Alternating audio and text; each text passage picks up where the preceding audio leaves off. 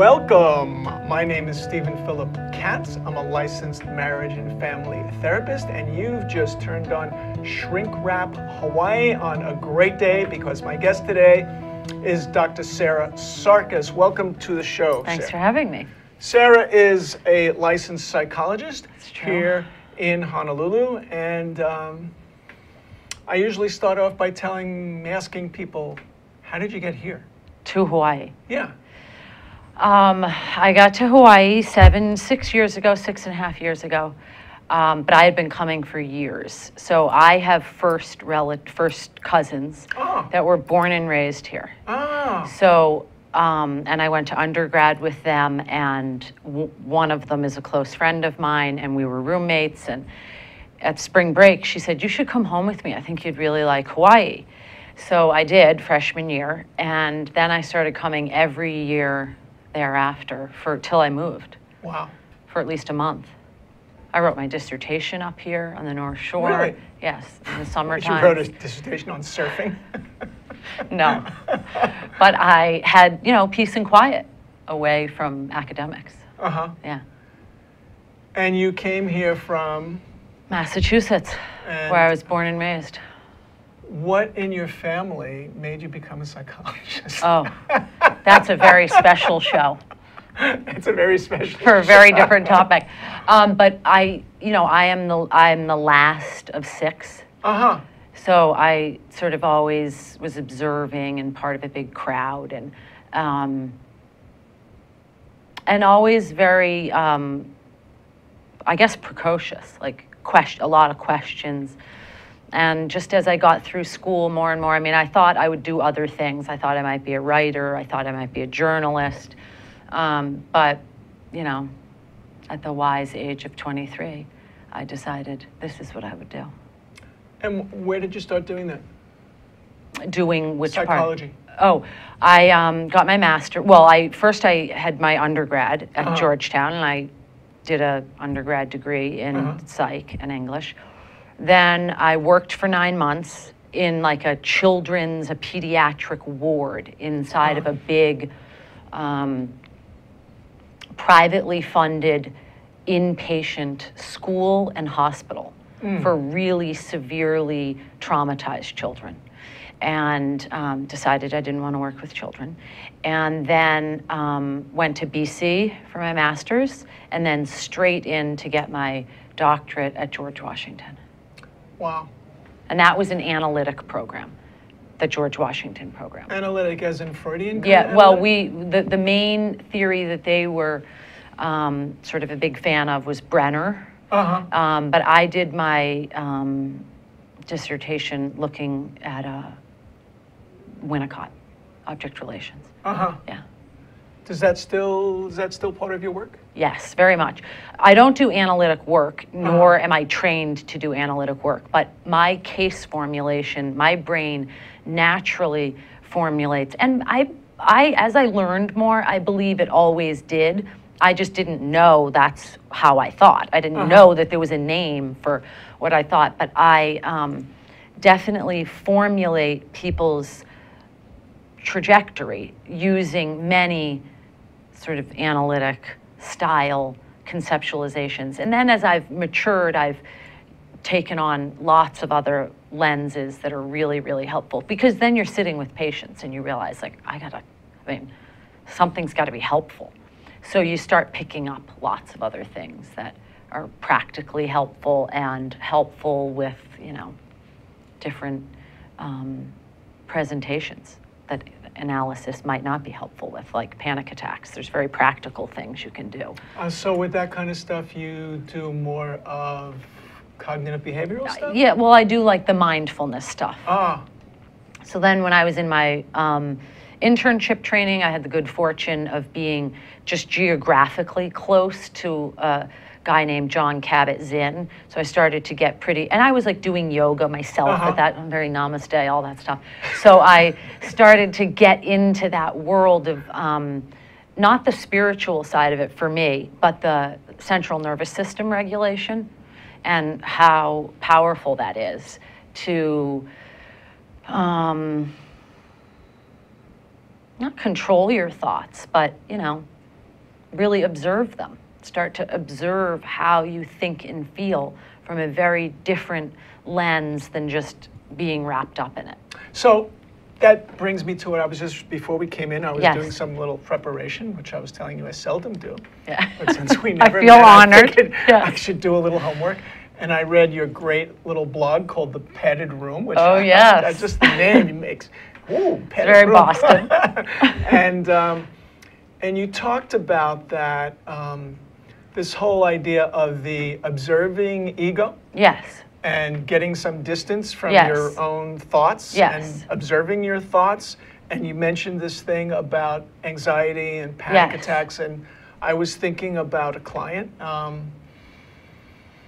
So I do a lot of couples work. Oh, yeah. And so the issue, one of the issues presenting is the guy's got a stressful job. His boss makes him crazy. He comes home. And I don't know, he doesn't usually have full-blown panic attacks, the kind where you can't breathe, and that, but he's like really anxious, and he's angry, and he goes stomping around the house. He can't sleep. He wakes up at 3 o'clock in the morning, right? Wakes up everybody, is like mumbling to his wife. It's like, I can't stand it here. I want to go back to New York. Oh, interesting. And, you know, and he knows, like Yeah. when he calms down, he goes, yeah, I do that. Yes. And he goes, yeah, I know I shouldn't do that. Yes. And so, like, what do you do with a guy like that?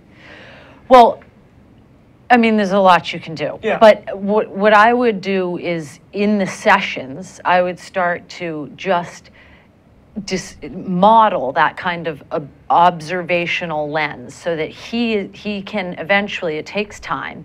I note in that same blog this notion of the baseball, the rule of... I love that, the 300. Yes, so right. my husband, I have to really attribute that to my husband because... He's a baseball fan? He's a huge, well, he's a... Red Sox? Yes, he's a Massachusetts sports guy. Oh, that's insane. Okay, So that's there a you go. diagnosis. It is, it's diagnostic, exactly. So he would try to get me into watching these sports, and this was his way of getting me into this, that he thought I would find it particularly fascinating that to be a top hitter, you only have to make contact with the ball 30% of the time, Right. which in any other arena is failing. Right, right. Oh, I got 30% on my test. I did great, you know. So I've started to use that over the years with my patients because it sort of mitigates us from being so hard on ourselves. But yeah, I would start to just practice that observing ego stance, just that you're just observing how you feel, that you don't actually have to engage every single thought or physical sensation. What does that mean, not to... So, like, the guy, I'm going to be the guy, Yeah. okay? And I like, my boss, and you can't, you know, he fired this Yeah. guy, I'm quitting, and we're going back to New Yes. York. I can't stand it anymore. Yes. Right. In the moment, you probably can't do much because the central nervous system train has left the station. So you sort of have to ride the train to the next stop. And afterward, you can really walk him through. Like, I would try to slow him down. Like, what was it that you were feeling when you woke at 3 o'clock in the morning? Angry. Yes. So tell me how the angry felt. And you walk them through. And then eventually you're going to get to see it in the office. And then you're going to get to really be helpful because you're going to be able to model through your own actions, like that we're going to, you're all right, we're going to. You get the client to sort of imitate what you're doing. Yes. Yeah, modeling, which we now know rules the roost. Like basically, I mean, you have a child or several. There you go. I got one. Well, they're 30, but you know. But you know that they basically Do what you do. They do what you do. Not They what you say. don't do what we say. Right. And that's comforting and horrifying. Right. So we have some choice over which side of that coin we want to be face up. You know, which side of the modeling paradigm. But when the train's leaving the station, he doesn't feel like he has a choice, right? Not right now, he doesn't. Yeah. But eventually through the process of this observing ego and mindfulness, like we chatted about John Kabat-Zinn, that's the philosophy, the MBSR Right. is the style that I ascribe to. Which is amazing because you also talked about the mind-body connection and the pain relief that Yes. people get. Yes. Yeah. Yes, exactly.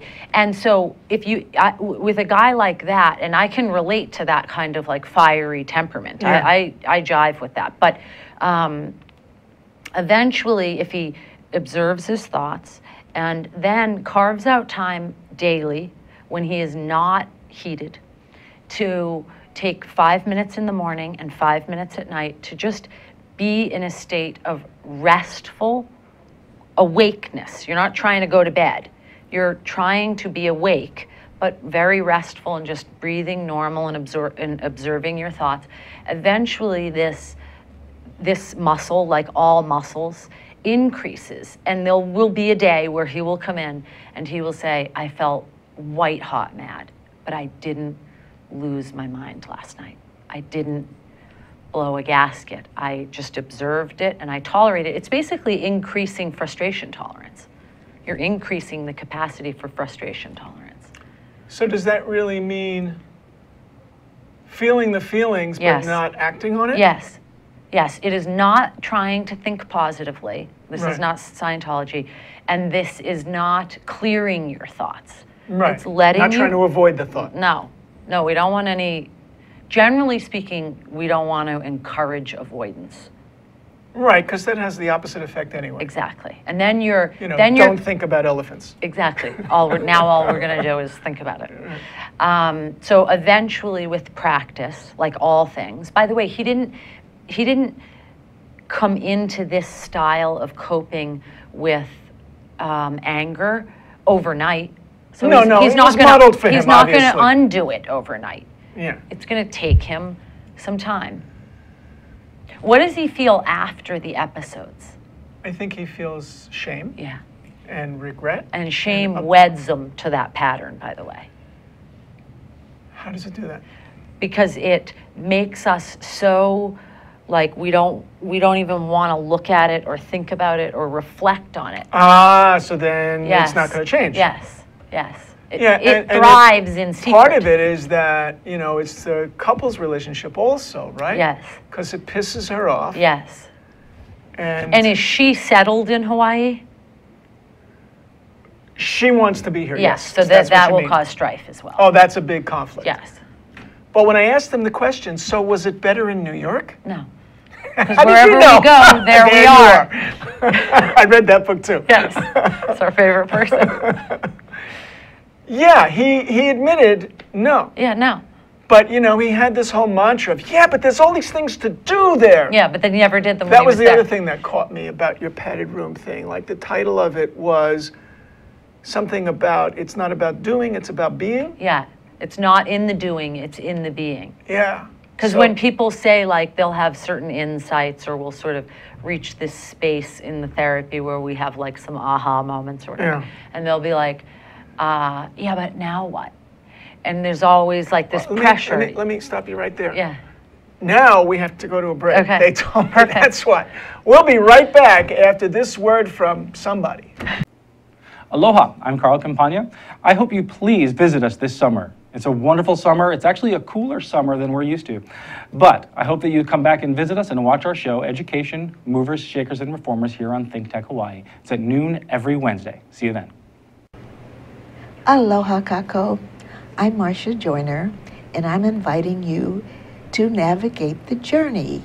We are discussing the end-of-life options, and we would really love to have you every Wednesday morning at 11 a.m. right here. Aloha, my name is Josh Green. I serve as senator from the Big Island on the Kona side, and I'm also an emergency room physician. My program here on ThinkTech is called Healthcare in Hawaii. I'll have guests that should be interesting to you twice a month. We'll talk about issues that range from mental health care to drug addiction to our healthcare system and any challenges that we face here in Hawaii. We hope you'll join us. Again, thanks for supporting ThinkTech. Welcome back to Shrink Wrap. I'm still with Sarah Sarkis, and we're talking about being versus doing. Yes. And you were saying that you had this aha moment Sometimes. sometimes. Yes. And then what? People generally want, you know. And then they say, now what? Yeah, they say like, okay, but we have all this insight, but what do I do? And so I don't know about you, but I always feel pressure when that question's asked. Because Yeah, I'm always yeah, like, yeah, yeah, yeah. what do we do? Yeah, but she's still an idiot.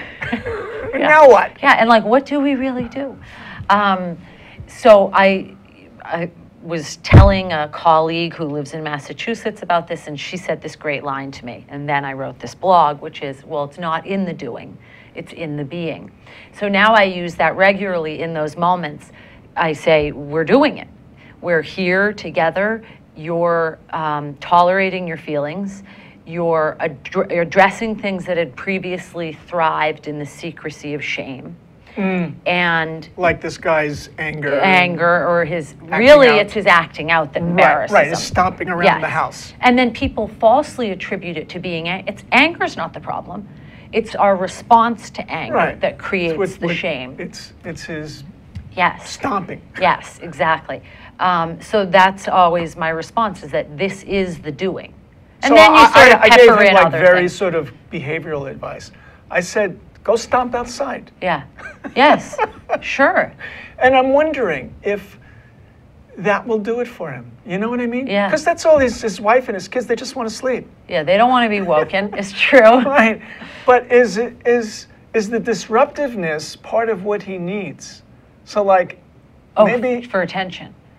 I don't know. It's Yeah. sort of it's all an experiment, Yeah. right? Yes. very So, much. like, let's see what happens if you go stomping around. He says, like, it's 4 a.m. I go, it's Hawaii, it's safe. Well, if you think about, like, I always try to think about things developmentally as well. So, like, if you kind of examine his behavior from a developmental trajectory, you can kind of get a sense of maybe where he started to snuggle into this behavioral pattern. 2, 3. Yeah, maybe a little older, because, like, you can really, at like 8 or 9, you can really snuggle into a fight. You know, so developmentally, you can sort of start to understand where he's at. And I always think it's, as a clinician, it's always best to try to help people better regulate their emotions. So yes, if your only choice is either wake your family up at 3 a.m. or go outside, go outside. But that's interpersonal. Right. But the intrapersonal journey Right. is about getting to a space where you can increase your tolerance of that feeling, even though it's so uncomfortable. You can just sit with it. And you just sit with it. You don't have to like it. You just have to do it. Yeah, and that gets me to the same problem when you talk about asking people to meditate, Yeah. and they say, I can't do it. Yeah. And I always think they say they can't do it because they have the wrong idea of what it is. Yes. Totally. Right? They Yes. think they're supposed to stop their thoughts. Yes. And I tell them, it's bunk. Nobody stops their Yes. thoughts. They just come. Nobody can think of nothing for more than about a second. Right. And You just observe them. right. It's fine. Yeah. The only way I could stop my thoughts is when they say, okay, now focus on your thoughts. Yeah. I don't have a thought. Yeah. You're like, coming up empty. It's like the opposite of the elephant Yes, thing. that's why I try to make it like 5 minutes. That's I try, and I try to increase it eventually, that they're doing 20 minutes in the morning and 20 minutes at night. You know, I admire that John Kabat-Zinn is just like 45 minutes 45 every minutes, day. right, right. But I always used to fall asleep. Yeah. Especially Yeah, it was when like a he did the snooze. lying down one. Yes. Like in the workshop, I was out in 10 minutes. Yeah, you're like, I hope I didn't snore. If I did, roll me over. But I just try to make it really digestible, really manageable, and I just, you know, when people are like, so what am I supposed to do? Are you gonna like give me anything to do? I'm like, sure. Take 5 minutes morning and night and meditate. Or I don't use the word meditate. I say be mindful. Just be mindful.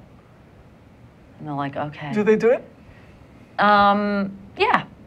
After a, you know, there's a courting period where you have to sort of convince them. Yeah. And, you know, you usually get to an intersection where the discomfort of what they're experiencing emotionally outweighs the nuisance of sitting still. And so then they're ready. Right, they got to hit bottom. They got to sort of hit their own bottom. Yeah, yeah. Which reminds me, do you ever use that stuff with addicts? Yes, yes. Yeah, I mean, it's enormously helpful with Yeah, so everybody. I do it with my kid at nighttime, every night for 10 minutes. He'll do it? He's 8? You said he's 8? Yeah, I mean, it's when he's going to bed, he's got no choice. It's like, I'm either going to shut the light off and leave the room, or we can sit here and do this you'll do together. it with him? Yeah, yeah, That's I lay nice. there with him. And I walk him through. For him, because he's so young, it's too abstract to just say, observe your mind. He's like, what? But I do guided imagery, or I do progressive relaxation, or I do just like sort of... your toes and then up your body. Yes, exactly.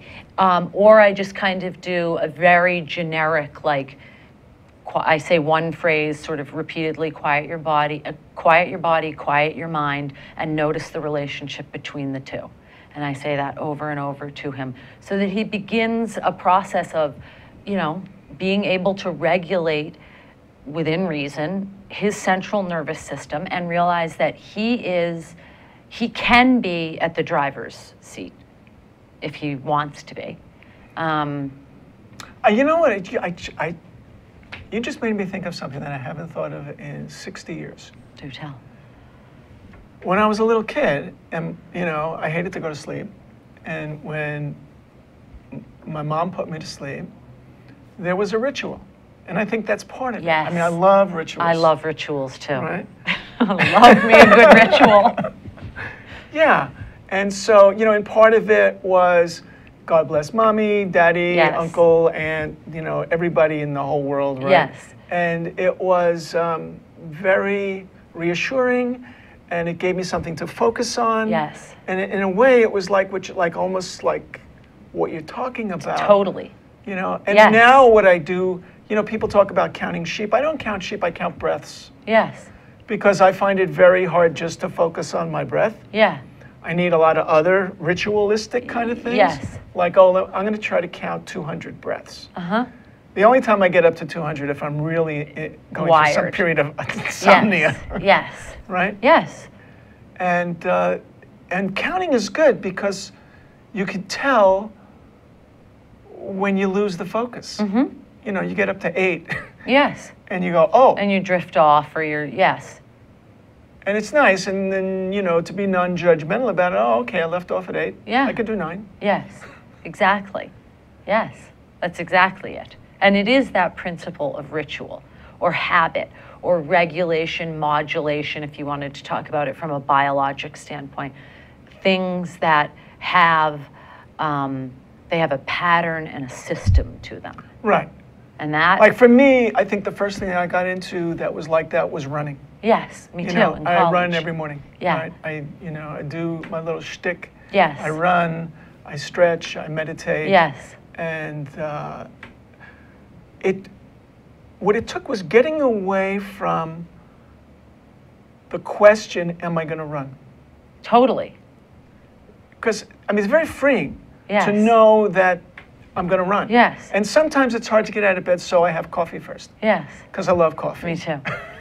You know, It's another ritual. It's another ritual, right? And it's something that I love. Yes. So I'm lying in bed thinking, one oh, of it's my kind of favorite chilly. I don't want to get relationships. out of bed. Yeah. Say, oh, but I can have coffee. Yes. Ah. I know.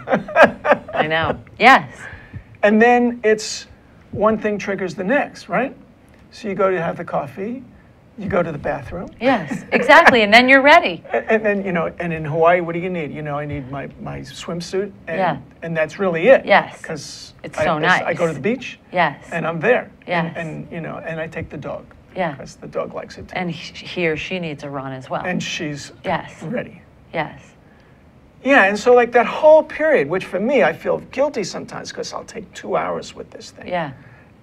But I don't care what happens Yeah. after that because I feel so good. Yeah. And isn't it interesting that we feel guilty to like do something? That's just for me. Yeah. And that's promoting it's promoting balance. Right. for And it's you. actually, I tell myself, well, I do this for my clients Yes. because I I can be know. more present. I mean, then you're going to sit all day. Yeah. I know. I check my pedometer at the end of the day, and sometimes it's 50 steps. And it's just like, wow, I'm going to die from deep vein thrombosis in this chair one day. Oh, that's not a joke. Well, you got to get up in between. It's true. Yes. You know, my first client I ever had here in Hawaii, we did it walking the beach. Oh, wow. And I think I got to get back How to did that. you get around HIPAA? What's that? That's how you got around. No, hip is not a problem because it's windy. Okay. You can't hear more than 3 feet away. All right. Yeah, I it was would love fine. that. And you know, they don't know who I am. I'd go hiking. They don't know who he is, right? Yeah. We're just two guys talking, right? I lost him. I think he got better right away. Yeah, he didn't need you. You need them in the office. So I can go to the beach by Sensory myself. isolation. That's really Yeah, funny. it was very effective. Yeah, it was. You cured him. Right. He realized what he needed was fresh air and exercise. Right. And really, Right. the basics, like you go back to the basics. It's like you're going to get enough sleep. We're going to regulate your central nervous system. You're going to minimize alcohol and minimize caffeine. And you're going to eat decently and come to therapy. And the rest of it sort of, Right. you know. And then eventually, I just say the to last people, part, yeah, and eventually, you know, with like a consistent sense of working with somebody who is present and capable, things work themselves out. Like the human body really does want to reach a place of homeostasis. So that's fascinating, what you just said, is that basically to do your job well, finish that sentence for me. I mean, it doesn't sound like there's a lot you have to do. Yeah, I mean, I have to do what I tell my patients to do. I have to sleep. I have to exercise. I have to eat good food. I have to be present. I have to be capable of being present, which for me also involves moving my body once a day at least. You know, you have to have a degree. You can't be like reckless. But and there's certain tools like we are sort of picking up throughout our time. But you know, otherwise, really, to me, the relationship does a lot of the work. The relationship. Yeah, the That's relationship. what every study shows, yes, right? does a lot of the work. It's the sense of being connected, and if you can deeply connect with your patients, Right. You know, usually they'll stick around and they'll keep coming back. And it's really rewarding. Like we were saying before we started, it's such a good gig. Oh, I love it Yeah. because I think that I'm curious. I mean, when I was driving a cab in New York, I used to ask everybody next, so what do you do for a living? Totally. Are you happy? Yes. I didn't know, but I was practicing. Yes, yes. Right? Are you happy? Yes. You know? Yes. I mean, if you could summarize your job in a sentence, what is your job? Oh, I don't know. That's a really hard question. Sometimes I say I'm a professional secret keeper because we just Right, carry this these confidentiality stories, thing, you know, right? and we carry them, and they're intimate. They're intimate relationships. We're out of time. You'll Yes. have to come back, Okay. Sarah. Gladly. Thank you Thank so you. much. Tune in next time for, what's the name of this? Shrink Wrap Hawaii. Bye-bye. We're done. You're done.